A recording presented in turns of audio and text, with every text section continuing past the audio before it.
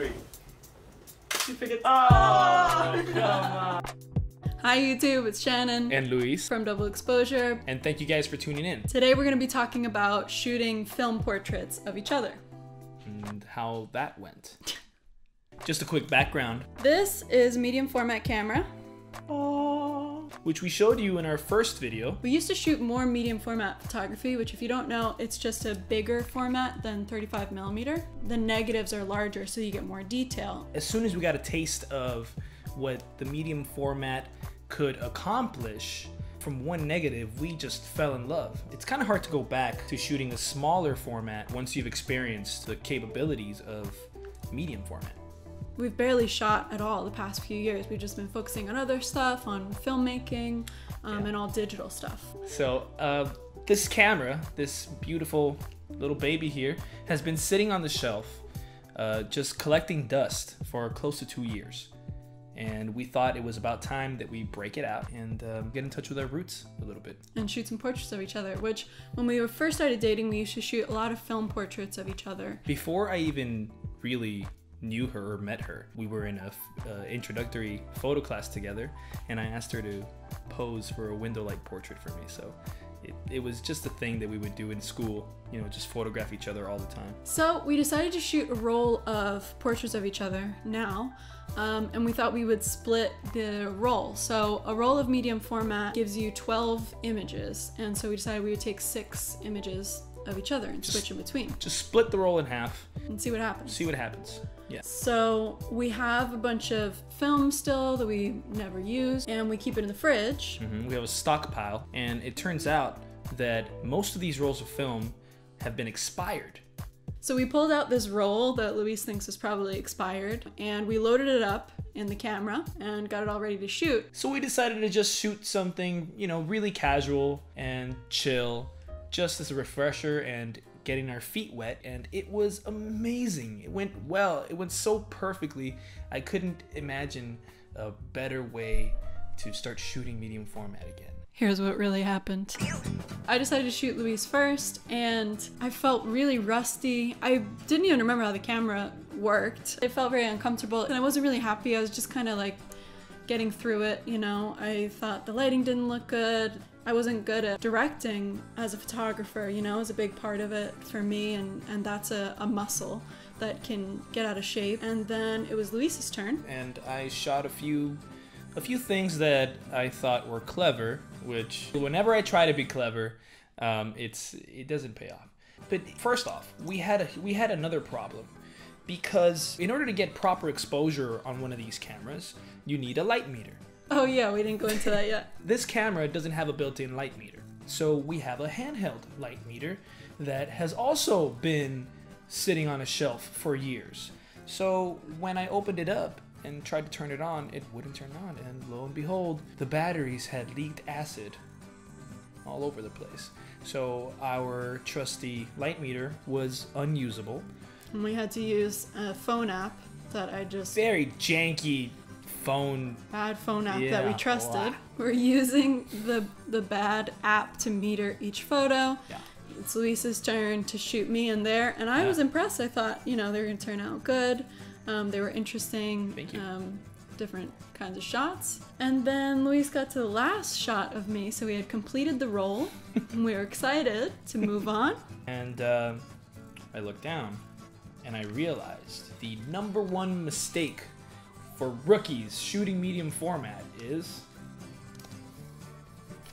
not removing the dark slide. We are idiots. What did we do? The dark slide was in the whole time. So this is a dark slide, and the way it works on medium format camera is, you see how the camera is like compartmentalized. This is the film magazine, which goes on the back. It's where the film actually goes in. And then this is the camera body, where the light actually comes into the lens and exposes the film.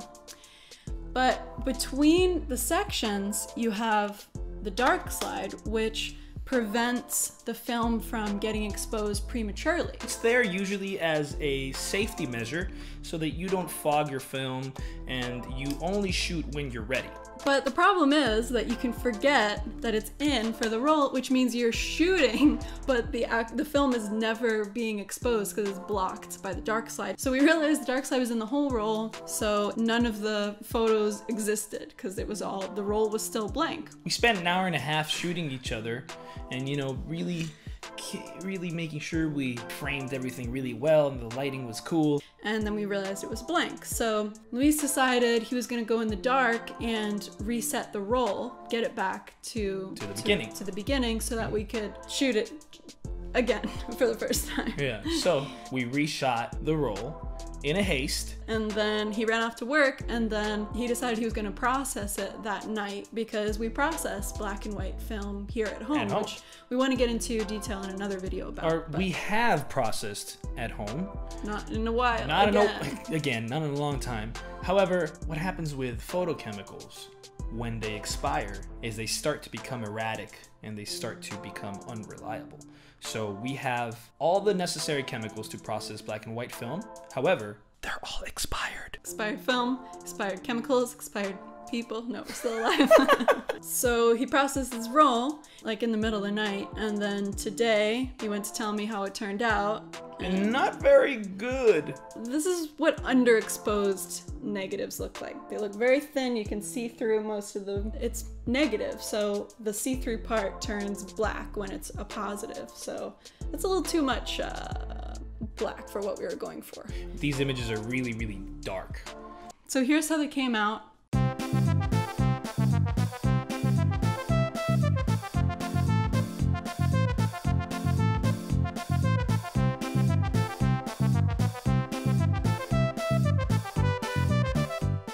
So it could have been the janky light meter app. It could have been the expired film. It could have been the expired chemicals. Yeah. It could have been a mixture. And you know, it could have been the terrible photographers. Yeah, it's the whole package. It was a perfect storm of bad photography. Of bad photography. It was a comedy of errors. Yeah, we were developing a pattern. We made a video about how we failed at vlogging. And now we failed at shooting a roll of film. So the moral of the story, what we're trying to get at with this video is that if you suddenly jump back into something that you loved years ago, that you used to feel like you were at a certain level with, it doesn't mean that you're still going to be at that level, unfortunately. Whenever you revisit something, there's going to be a lot of things that get lost in... Backslide. Yeah, backslide.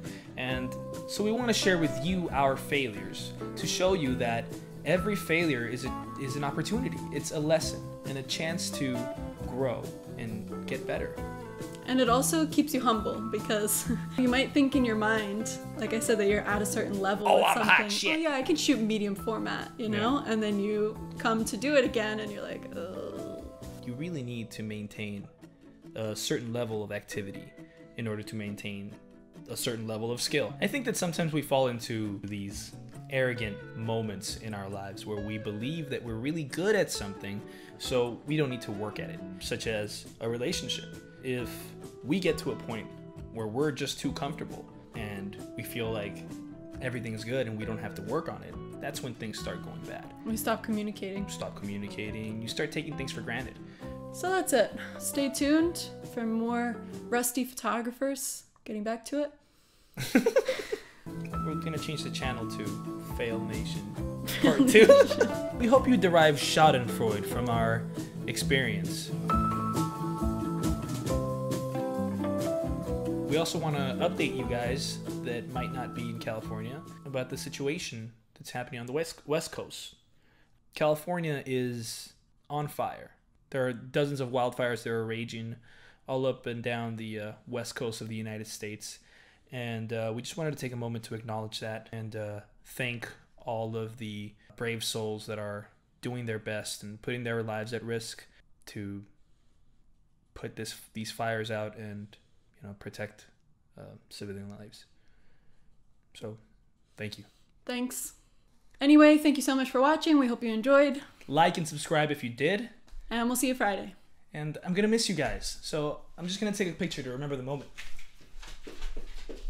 The dark slide, the dark slide.